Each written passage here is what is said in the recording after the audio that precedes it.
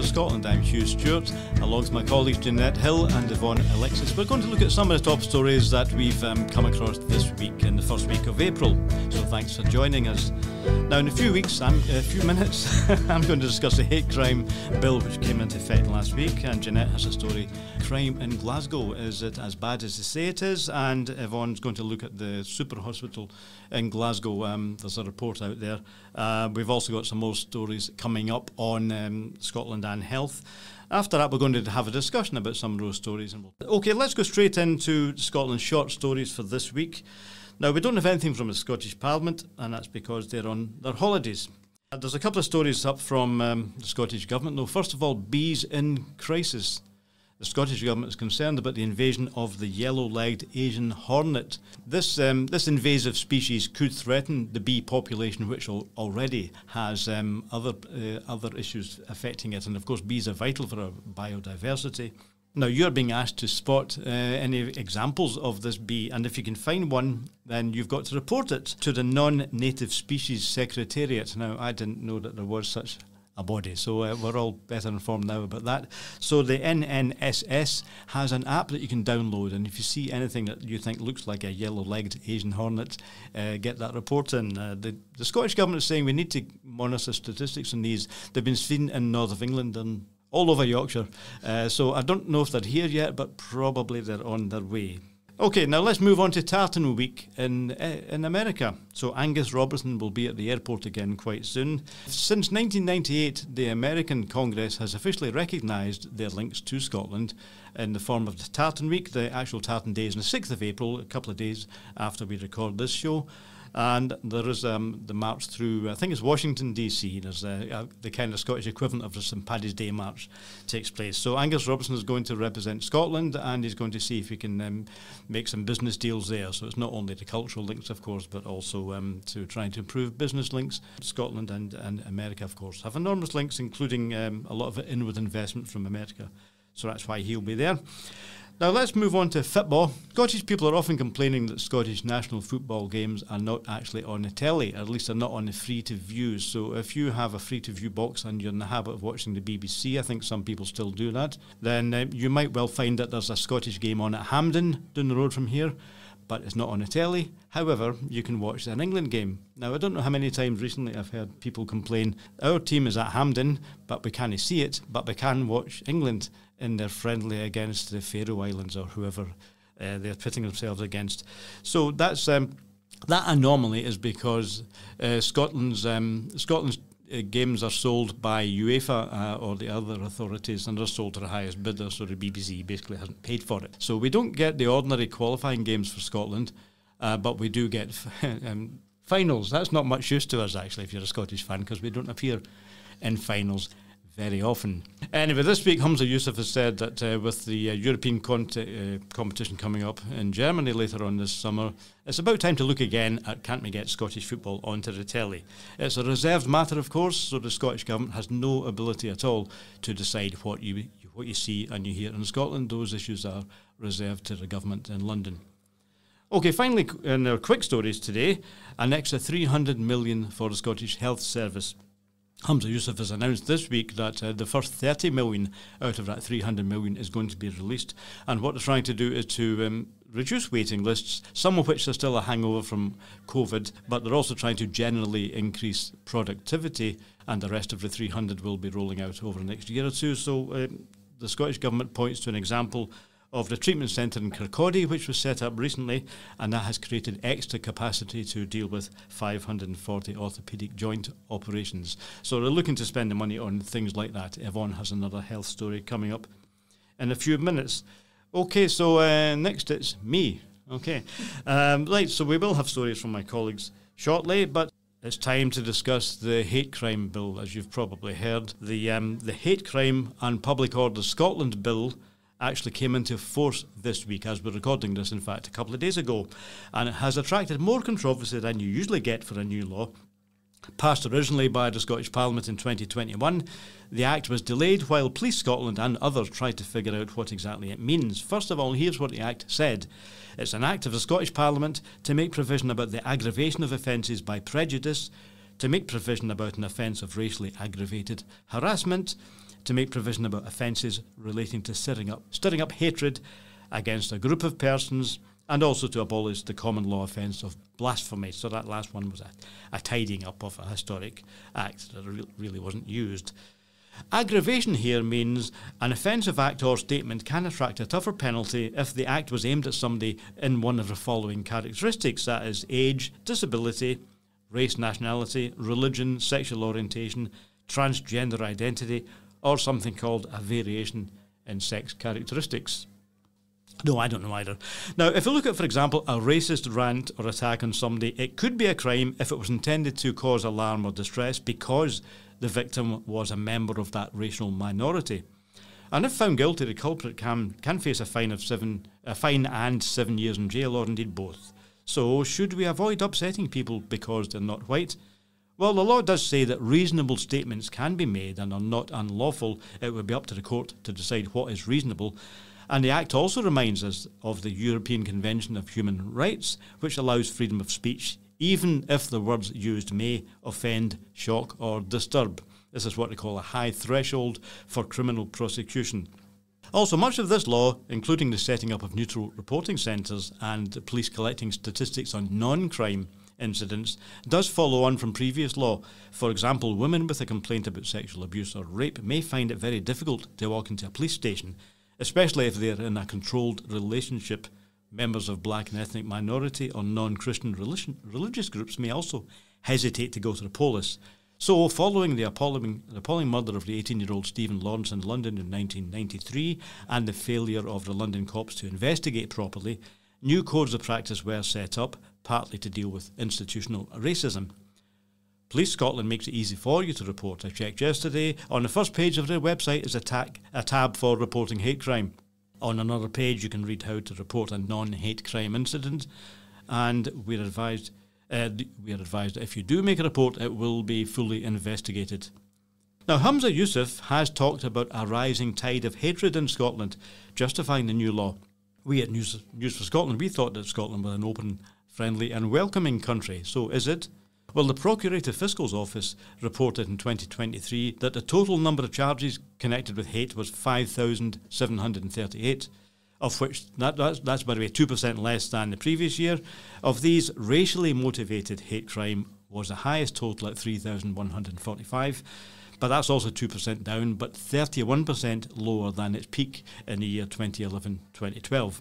There were also 1,884 cases of sexual orientation, that is anti-gay crime, and 722 cases of hate crime against disabled people, 576 cases of unlawful religious prejudice.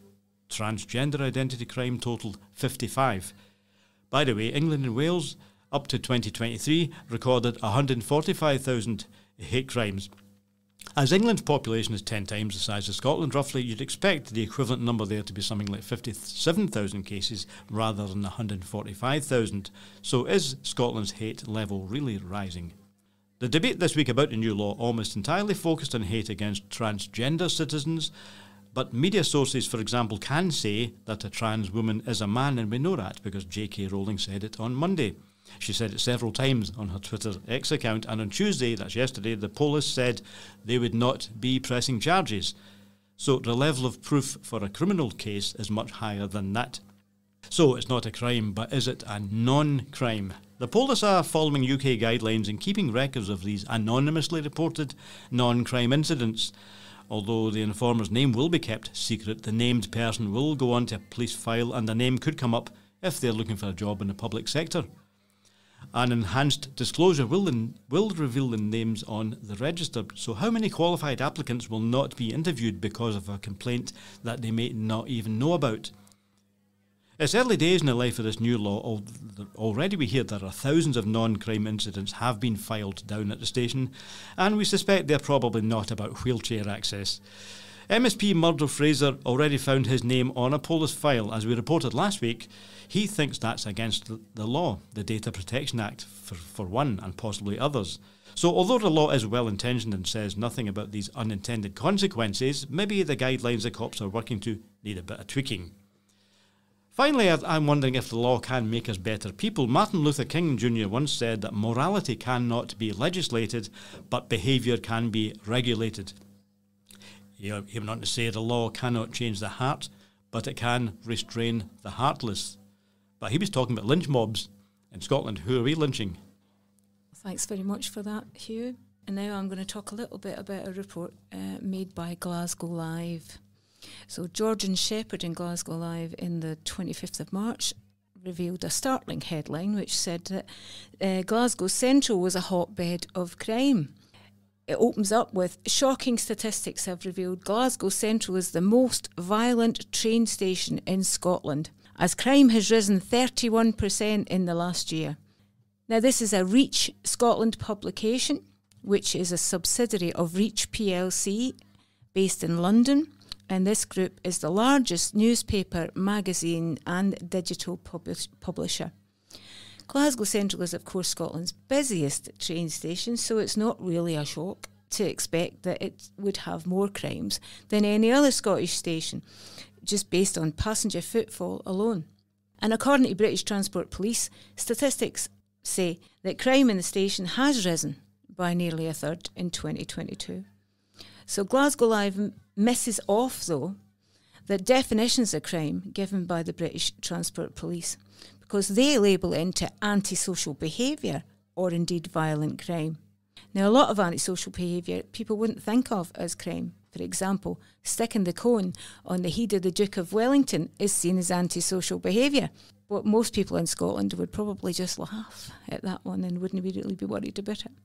However, Glasgow Live suggests that between March 23 and February 24, 224 instances of crime were detected, up from 170 the previous year. Violent incidents, it says, went up by a third, meaning that I think we had 10 more, in the year, from 68 to 78. Waverley had, according to Glasgow Live, 72% rise, according to them. And that, of course, is Scotland's second busiest station. And it's so a staggering rise of 72% because violent crime went up to 52. That's 52 instances in the year. Now, I would question the word staggering rise here, given we're talking about 10 more incidents than the previous year. Having tried to squeeze through Waverley in the festival time, I'm amazed at that, and I think how incredibly well behaved all those millions of tourists that head to Edinburgh every year are, and how incredibly well behaved the locals are for putting up with them. Anyway, so what we're saying really basically is logical that Glasgow Central is the busiest station. It's logical that they've got the most reported crime. And actually, if a train has a crime on it, the crime isn't reported till it gets into its destination station. So obviously that's for many trains coming to Scotland, that is Glasgow Central. And also when you look at, we're coming out of COVID-19 restrictions, it's entirely predictable that crime has risen a little bit in train stations since then. But obviously 224 crimes, if it's your stolen bag or your stolen phone, there are 224 too many crimes, absolutely. And we're looking at assault, well, obviously that's not something that you want to see. But however, I'm saying, you impartial listeners, can you decide, is it a cause for alarm, as the writer suggests? Or is this another instance of talk down Scotland in the mainstream media, owned by the few and controlled from London? The rest of the UK stations, for example, have all shown an increase in crime, especially the busiest stations. And the British Transport Police website says crime statistics need to be viewed in context. Sometimes it's reported as a crime, but when it's investigated, it isn't actually a crime at all. Yeah, and when we look at on-train crimes, we can't always say that's happening in a station. And we have to be so wary of these crime statistics and how they're used. Also, I would say the ongoing rail disruption in England, is that not a crime? Which we're not having here, but never mind, we won't go into that one. And a very good point the British Transport Police are saying is crime statistics are not an accurate indicator of risk. If the writer of this article had also looked at Manchester Piccadilly, the headline might have said, Glasgow Central safe, but don't go to Manchester Piccadilly, that's an absolute hotbed of crime. Because crime has risen from 800 in 23-24 in Manchester Piccadilly, from 527 the previous year. But when you think it's got 13 million passengers going through it, I would say you're all right down there in Manchester as well. So the headline alone sounds awful, but we've got to look at statistics, obviously, in context. And these statistics contribute to that fear of crime, and that's a problem for us. And that's where I take umbrage with Glasgow Live's report. Because as British Transport Police said, hundreds of millions of passengers make safe journeys all the way through our train stations, all the time, all over Scotland, and without any incidents happening. And actually, Strathclyde University research shows that long-term trends for crime in Scotland are down. Yeah, there's a marked decrease in violent crime. In Glasgow, for example, there were 10 homicides, 21-22. This represents a 47% drop from 2012-2013. And this happens all over Scotland, this drop. The Numbero Crime Index says Glasgow ranks 49th in the list of European cities. Bradford is the first in this index. Number 2 is Marseille. Am I saying that right? Coventry is the third and Birmingham is fourth. So 3 out of the top 4 in the crime index cities are in England. 7 out of the top 15 are in France. And even Malmo ranks higher than Glasgow. Who knew? I blame that bridge to oil-rich Norway. Imagine the headline in Glasgow Live. That staggering hotbed of crime, Malmo, shamed in International Crime Index. Given the owners, Reach plc, owns so much mainstream media, perhaps Glasgow Live aren't as invested in local or even Scottish interests as it appears. Now over to Yvonne for a report on the Queen Elizabeth Hospital.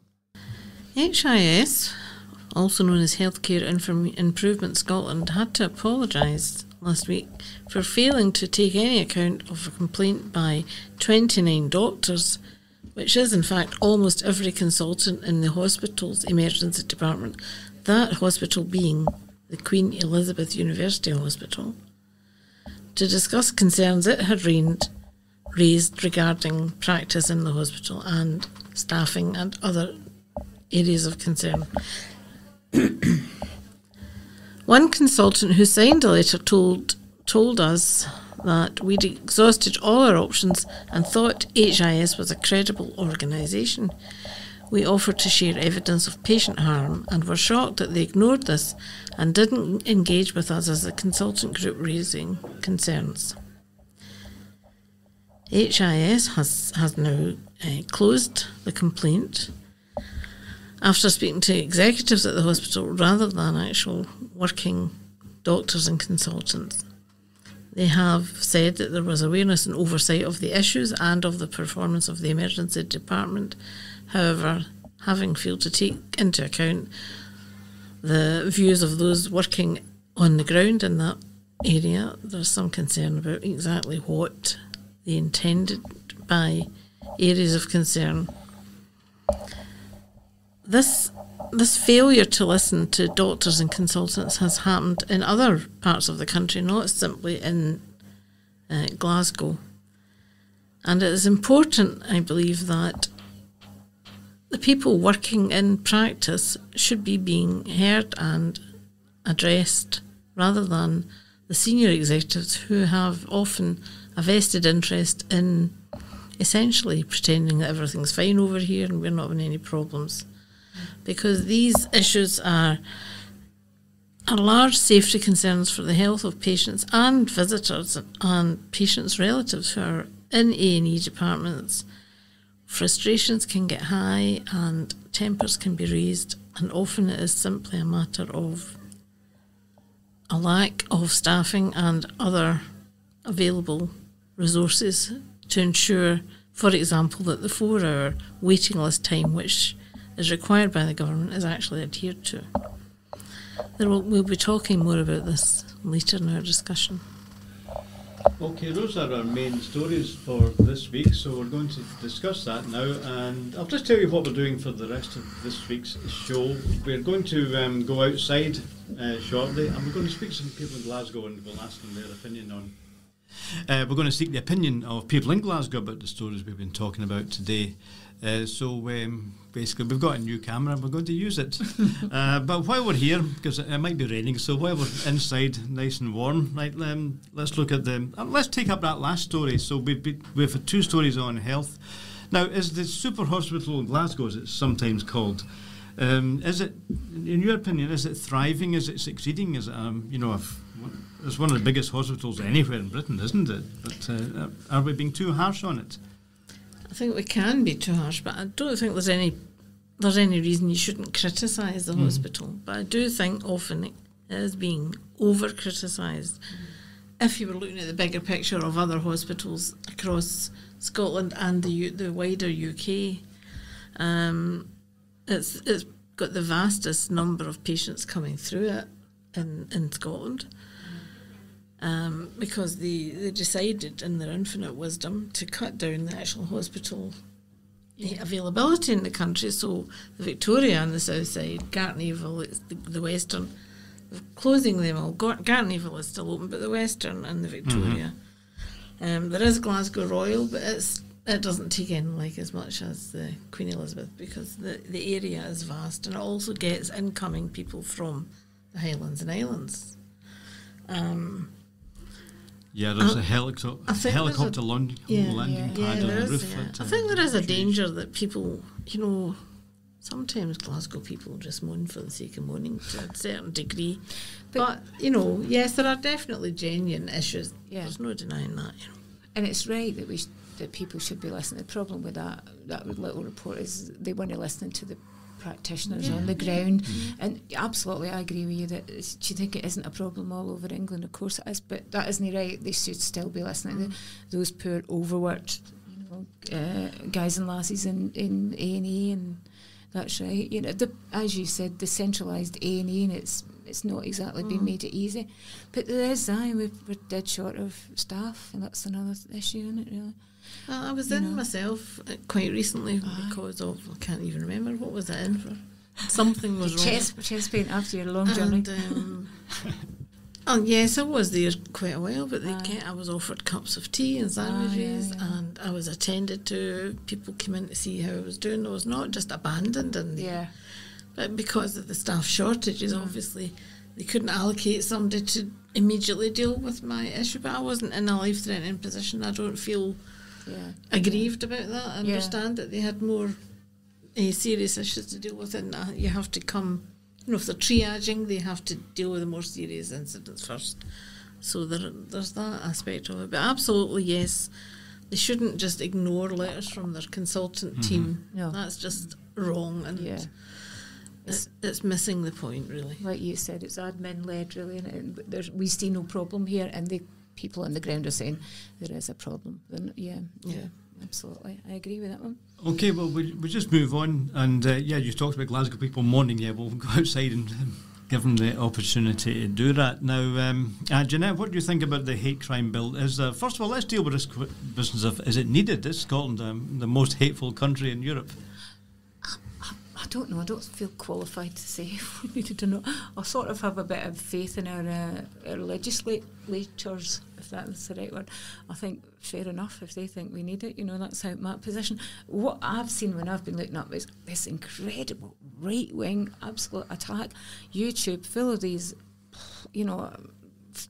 neo-fascists, in my opinion, attack on Scotland for this bill, and personal attacks on Humza, and I think that is, as far as I could see, quite a lot was racist stuff against Humza, making a fool of his name, and this guy had 126,000 followers, and I was like, oh my God, and so I was just appalled by that. Even I saw, what's his face? I keep going to call him Jamie Oliver, but he's the nice guy that Neil Oliver makes meals for Wayne's. The other one, that's it, the one with the long hair. Neil Oliver on the GB News saying, a load of stuff, and it was, for me, it was, well, I don't know. He was saying you'd be wrong if you were encouraging violence to other people, but it's all right to say things. Well, I don't know if that's right. I wouldn't agree with Neil Oliver on anything, really. That's just me. I suppose it really depends on what the things are that you're actually saying. Aye. and people are going to say it. There is a danger of people being afraid to say anything. So there has to be a balance. Now, Hugh, you mentioned in your report that, for example, J.K. Rowling has raised an issue about women, and police have said they're not going to treat that as a hate crime. And I think that's a sensible approach. They have to approach the thing sensibly, because you can't really say a woman is an adult female and tell people that is not true, because actually anybody can say, I'm a woman, whether they're actually an adult human female or not.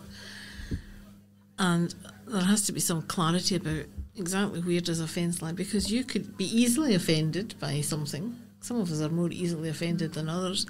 And if you're just saying, well, I'm really offended by what you just said, so I'm going to report you to the police.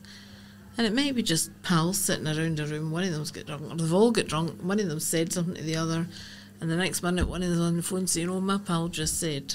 Yeah. You know, what is the line going to be in regard to this hate crime issue? Do you think the bill covers that, Hugh? Well, I think the bill has actually just begun its life this week. What happens when a new bill is published is that we really don't know how it's going to affect until it comes to court, and until the police look at a thing and decide, yes, this is a crime, we're going to send it to the procurator fiscal, and then the fiscal has to say, yes, it's a crime, we're going to send it to court, and then a sheriff had to say, yes, it's a crime, you're going to jail. So there's a lot of steps, and what a lot of people take, for example, Roddy Dunlop, who's the top KC, has said he doesn't think anyone is going to go to jail because of saying something nasty. So that's his opinion. And in fact, in this very university where we're hiring our room today, there are a lot of people here think that it's not going to be, it's not going to lead to anyone going to jail. And you've actually got to threaten somebody with violence. You've got to incite and stir up hatred against the group. And just saying, I don't think you're a woman, mate, that's not stirring up incitement against anyone. So according to Roddy Dunlop, no, you're not going to go to jail for saying things like that. So you think this big, huge right-wing sort of, oh my God, sort of hullabaloo that they're doing is just nonsense? It's probably a big exaggeration. I think it's a very concerted overreaction. And given that the first 3,000 complaints, the maximum number of them have been against Humza Yusuf himself for a speech he made last year. These are not just individuals who thought, oh, we'll do this. Somebody has set that up. Yes, aye. Who's behind it? Where's the money behind it? Follow the money? Yeah, absolutely. Well, I'm always saying follow the money, so Well, there's never been a case that I know of a new law that's attracted such controversy on the eve of its kind of coming into effect. And by the way, I think that speech by Humza you were talking about, this is when he said there's not enough balance in public life in Scotland. So that was actually from about 4 years ago or something like that. But you're right, people have kept that on file and have been waiting for this week to use it. And nothing he said was actually wrong. Everything he said was factual. Yep, there aren't very many black faces.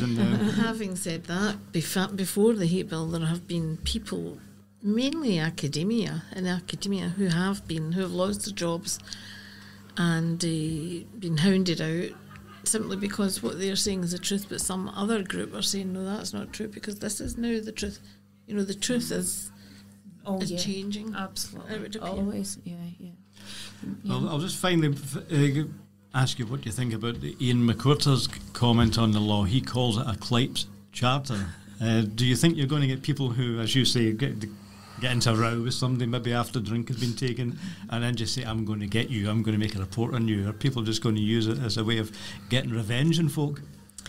I think some people might try it, but hopefully the law will have more sense than to follow through with that kind of thing. You know? I can't see it. I don't know. What concerns me about it in another direction is the amount of administration. The cost. Police Scotland are having to be all retrained. They're having to be told this constitutes a hate crime, this doesn't. You mentioned non-hate crimes.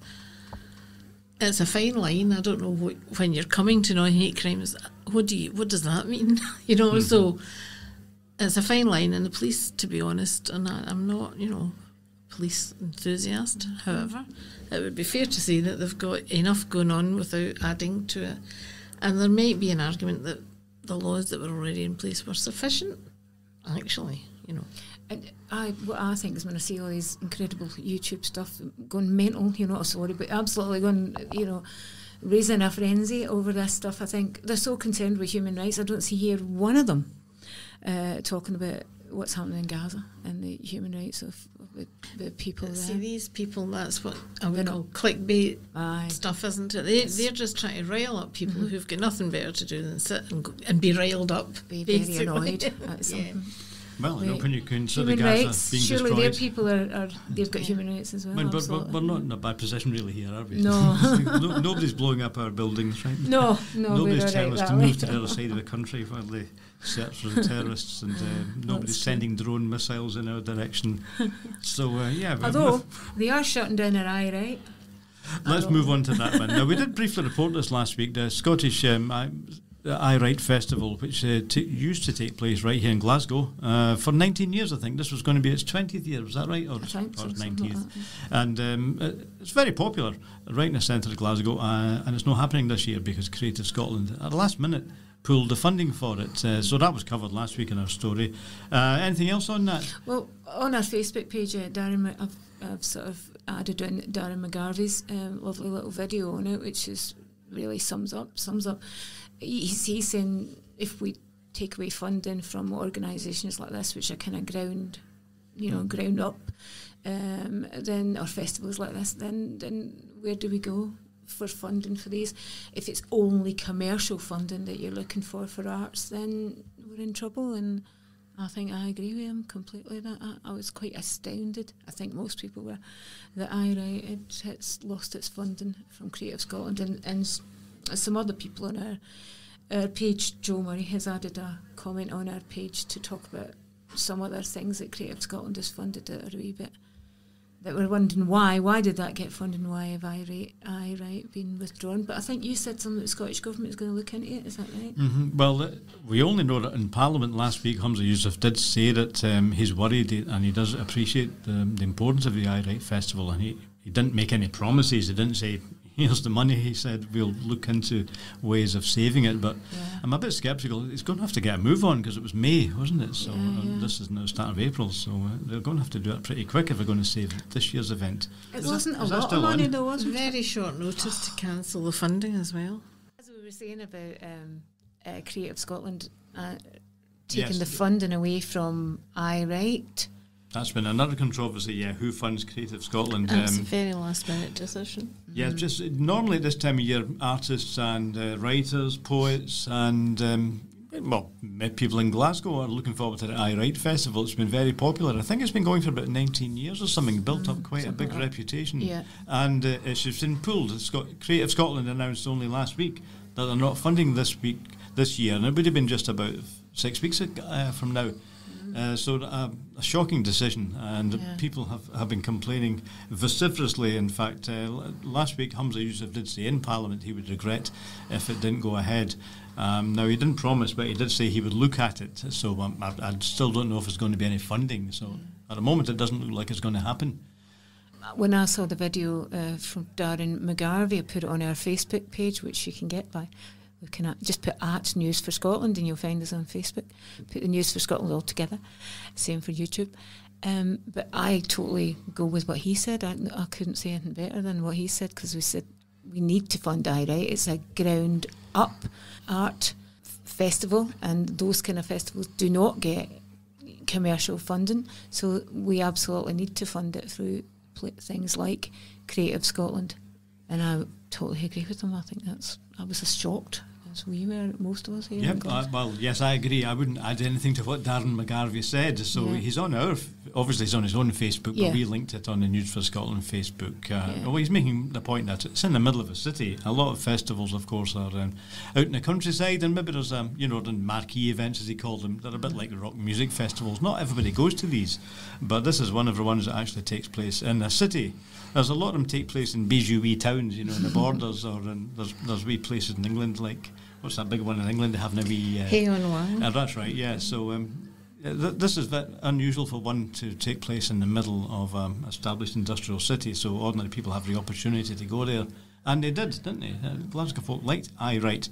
And there's also one for young people as well. What was it called? We Write, I think.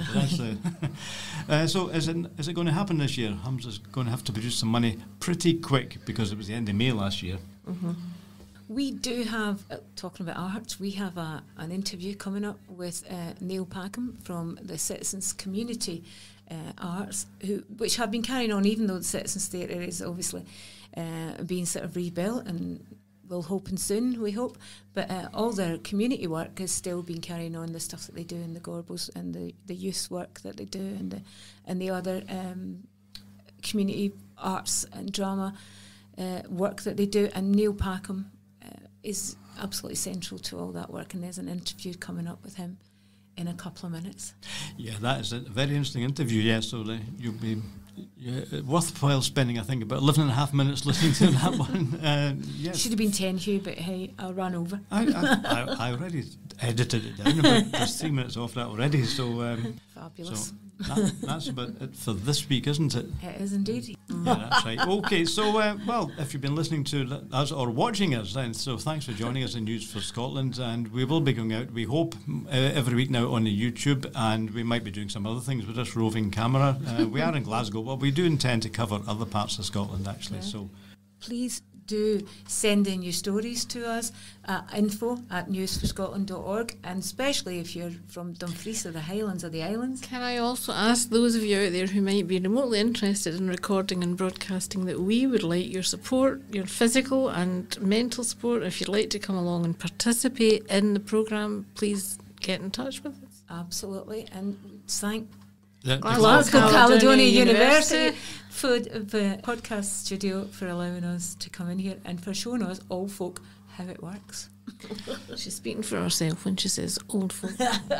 Yeah, but if we've got anyone who's better at using the equipment than we are, come along. And okay, so I think we'll just watching, or thanks for listening, whatever media you're getting us from. And do us a favour, please, if you like what we're doing, can you pass us on in your social media? Tell some more folk about it. We've got people listening all over the world. So thanks for listening. Tell people about it, and we'll be back next week. See you later. Thank you. Good afternoon, folks. It's Jeanette Hill here, and I'm speaking to Neil Packham from the Citizens Theatre. Hi, Neil. Hello there, Jeanette. Hello, it's nice to chat to you. Oh, thank you very much for agreeing to do this. I know you're a busy man. Oh. Do you want to start by just telling us a little bit about yourself? Yeah, I trained as an actor many years ago, and I was one of those. I really wanted to act. But I followed that through. And I did bits and pieces of acting in the Bill and some other bits and pieces on the stage. But then around 1985, I think it was, I came on tour to Glasgow, and I met someone, and I and then I also fell in love with Glasgow, not just with the girl that I met, I was. Just thought Glasgow was an amazing place, as well as the person that I'd met. And so maybe it was about 4 years later, I then came up to Glasgow to live. And I didn't really know how my career was going to work out, and what was going to happen. But it happened to be 1989, and there was the Garden Festival, but it was also building up to Glasgow City of Culture.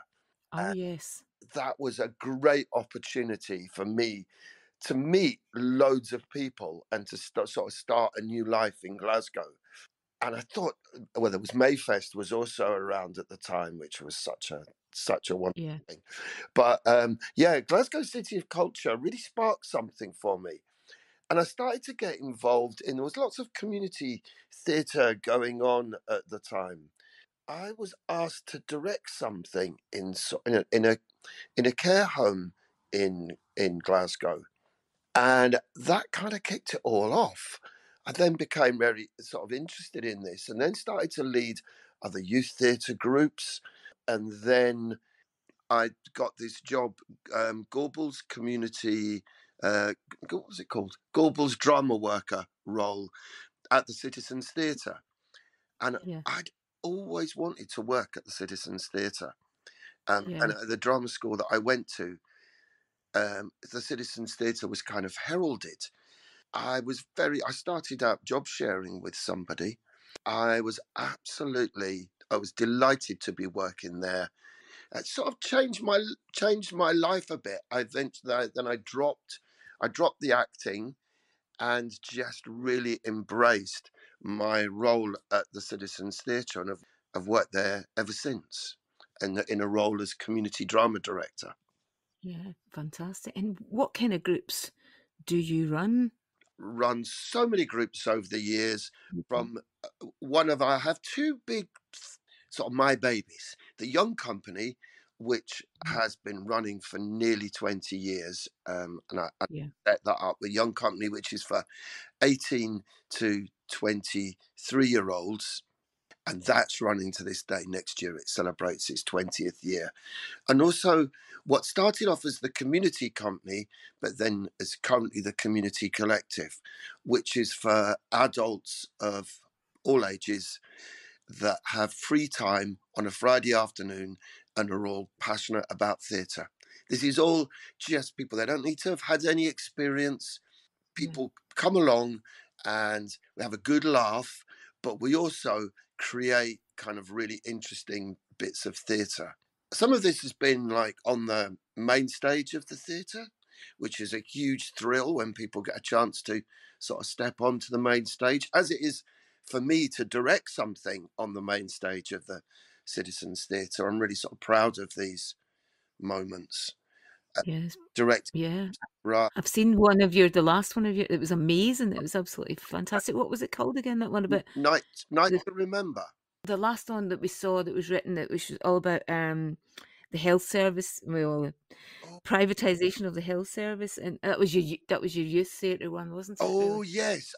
Yes, that was the Young Company one that we did. Yeah, That was in the tramway, because obviously we're currently out of the building because it's of closed course. for Yeah. redevelopment. Well, So it- the building's moving on, and it's going to be such a fantastic asset when it God, yeah. reopens. Just to go back, it was a great piece of theatre that was so innovative and so, as sat in the audience and with other people next to me, we kept going, oh my God, oh.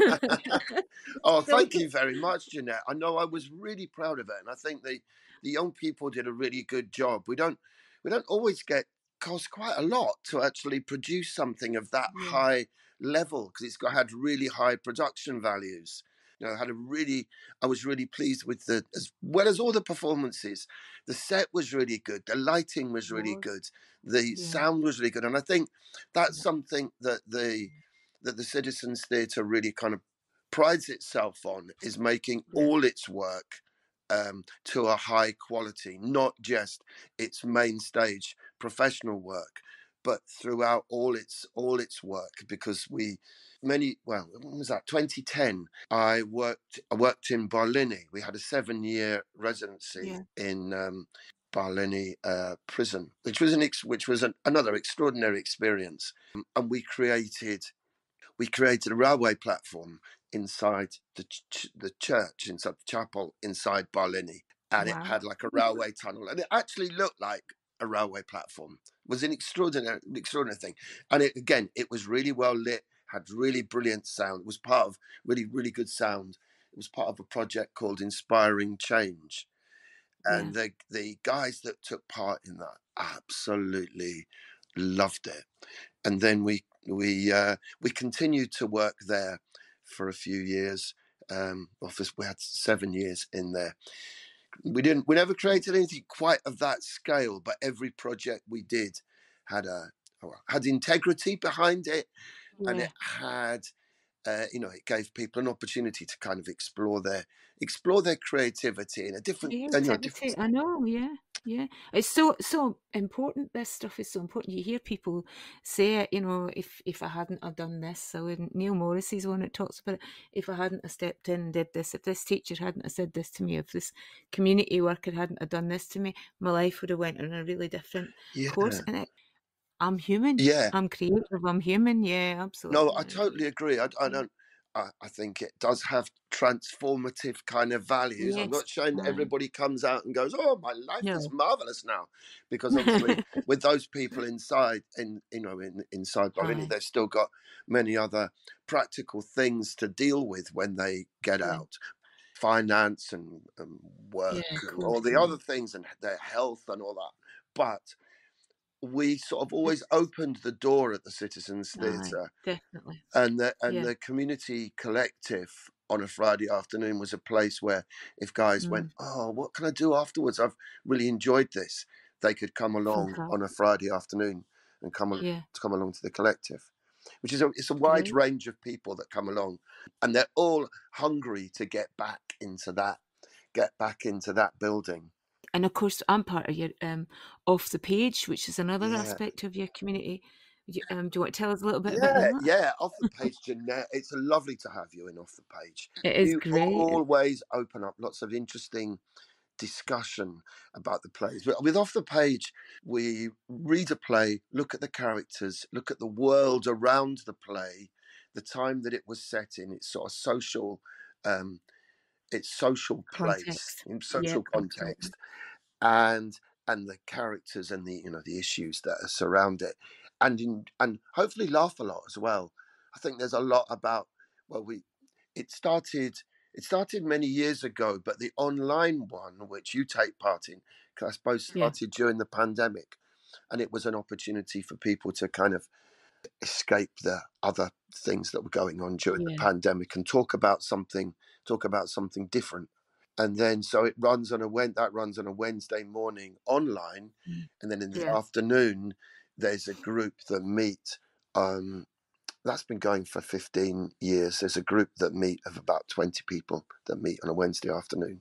I've learned so much, about different plays that I never would have really thought about reading. I mean, obviously you started with The Grapes of Wrath, which was amazing, but then they moved on to Oscar Wilde. Now, as a sort of working class Scottish lassie, I've never been particularly interested, but you really opened up and taught me, how good he was, how amazing it was. Isn't it funny to think of Oscar Wilde as somebody that's kind of, he's somebody from money, and somebody that was, his plays are, don't think of them as working class plays, but actually, or political, but they were hugely political. They were making all sorts of statements, and particularly about sort of people's sexuality, which was, the censorship around that time was enormous, and he sort of brought. And position of women.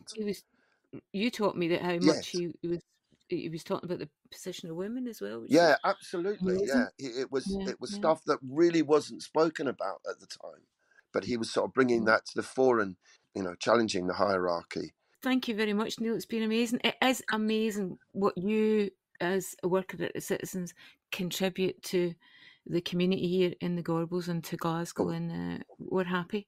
We're happy we've got you. And when the building opens, we'll have it back again, obviously. But it's great that we've still got all the community stuff going on. Well, thanks very much, Jeanette. I really hope that when the new building opens, that it's a total asset to the Gorbals and to Glasgow and to the, and to Scotland, because I think it's going to be, the Gorbals is being redeveloped, and it feels like the Citizens Theatre is going to be kind of the icing on the cake. And when it arrives, and it's for our generation, it's for the next generation, and hopefully, people will really treasure it, and it will. That's wonderful. Thank you very much, Neil. I've really enjoyed talking to you, and I'll see you when Off the Page starts up again. Thank you very much, Jeanette. I really appreciate it. I really enjoyed chatting to you.